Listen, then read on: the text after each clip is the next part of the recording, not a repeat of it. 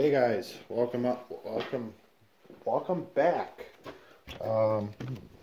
So today, uh, first day of baleage. Um, so got this feeder put together. Okay, it's not done. Um, I just whacked these 1x4s on just to make it work. There will be something going across. So that's just tentatively done. I should feed these guys hay though too. But overall, they're liking it. I'm not sure how much lighting we're gonna have around here. It's a little dark in this barn. At some point I'm gonna talk about what I'm gonna do when this barn falls over. But yeah, so you guys seem pretty happy. They're not going after it quite as... Sometimes the first bale they're a little picky. But so what we do with this stuff, I bring the bale up, usually out here. We got kind of a cement pad here, works pretty good. And yeah, we just kind of set it here, and then some I take with the wheelbarrow into there. Some we'll scoop up and dump in front of the calf barn. I'll probably go show that as well. This stuff is beautiful. Here we got a little bit more fermentation.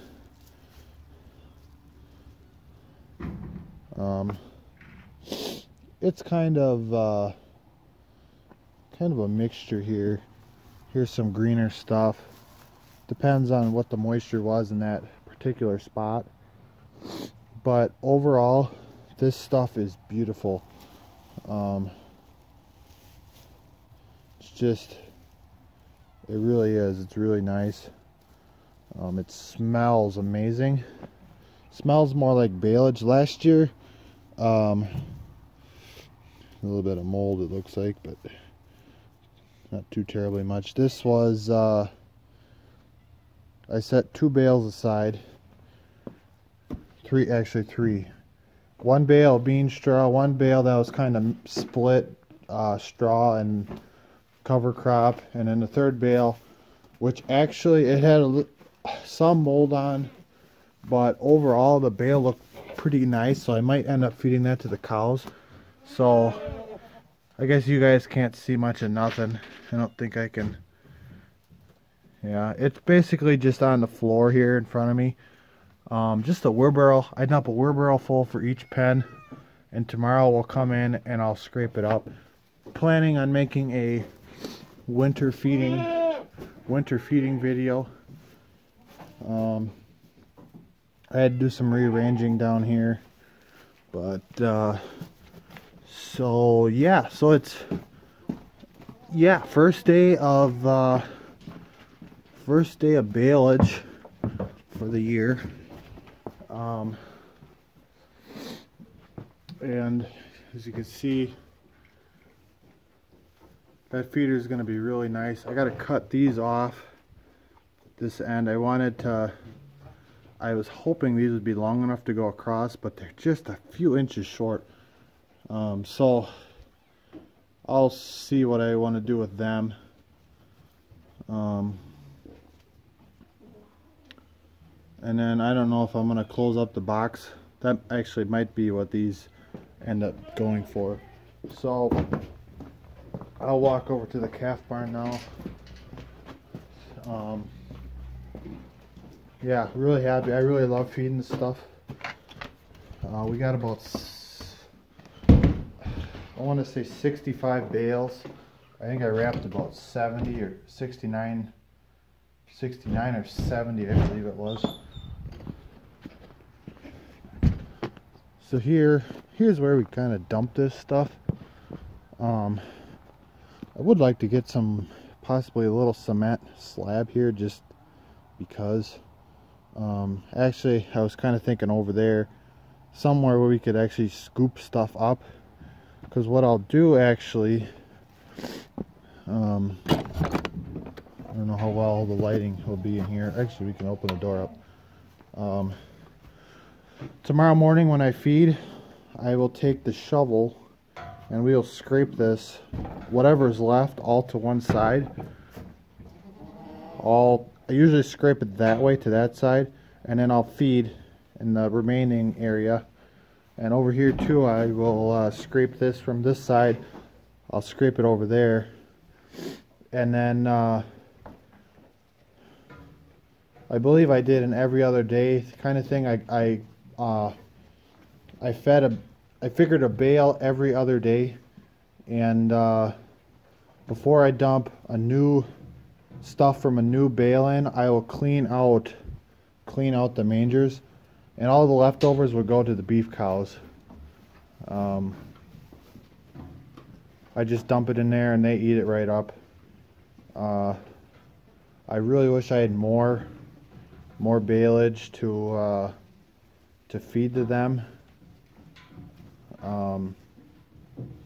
But that's a process I'm working on right now. I'm kind of trying to figure out what the best route is to do that. I'm kind of thinking like a winter rye. The problem with that is whatever you put on afterwards is going to be is going to get put in later, but you're going to get feed out of it, hopefully anyways. The other thing I was looking at was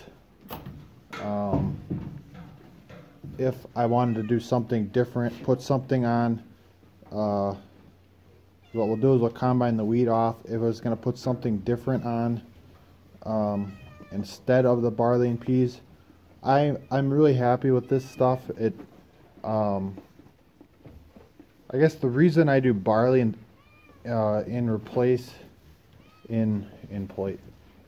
instead of oats. Last year I did barley and peas. I was really happy with it, and we kind of realized that the barley doesn't get that rust in it like the oats does, and it really isn't that big of a deal. But and I felt like this got thicker as well. But yeah, so that's what we do here. I'll go back. I want to talk about the baler now.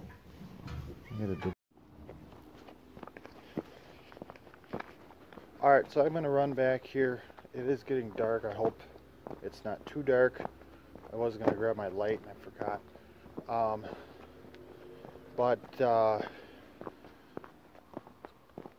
I went to clean out this other baler the other day, and the bean straw that was in the chamber that was baled, high moisture. I knew it wasn't going to be great. I did it anyways. Frozen solid. It's going to get kind of dark in here, unfortunately. Shit, I should have brought my light. Oops, I swore. Don't repeat that, kids. Yeah, it's dark. Dang it. This stuff, I don't know if you can hear it. It is solid as a rock. So, what I did, actually, I got a bale of wheat straw.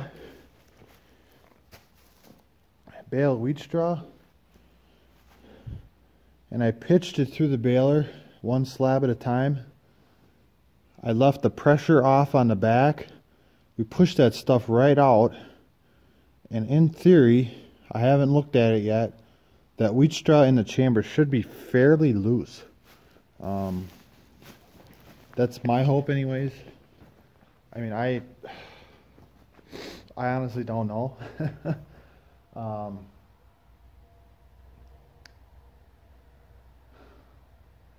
I can tell you what though, it's going to be a lot better than pulling that bean straw out. I still need to winterize the applicator, which will get done. It. I haven't heard anything on the other baler, and by the end of today's.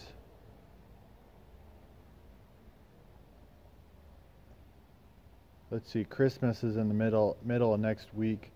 I'm kind of hoping they don't get it back here before the new year. That kind of sounds weird because normally you want your equipment back right away.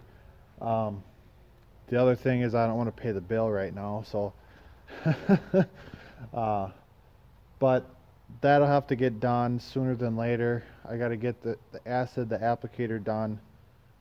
Try and maybe clean it up a little bit. And I also want to look at the knotters. I was having issues with the knotters. They weren't tying. And actually I was having kind of the same issue with the other baler.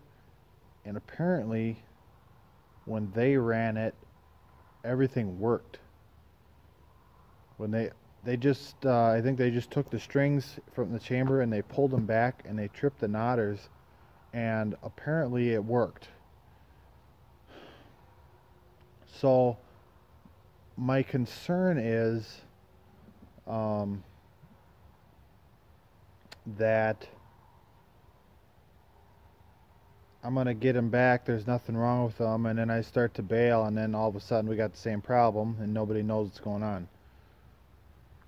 The other thing, these balers unfortunately have sat outside a good portion of the year, also like a summer. Unfortunately, I get my goats back here. This shed is say 2/3 full of goats, and then I can't get the balers in, and it is what it is. I mean, they got to sit outside then, but we'll just build on, I guess. So thanks for watching. Stay tuned for more updates on the baleage. I will be doing a winter feeding video where I kind of similar to my summer feeding video. I'm just going to explain everything that I have to do. I'm going to try and do kind of a morning and night outlook, kind of put it all together.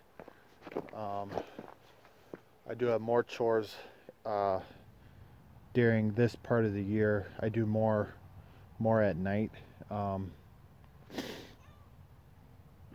So yeah, so I will be doing that.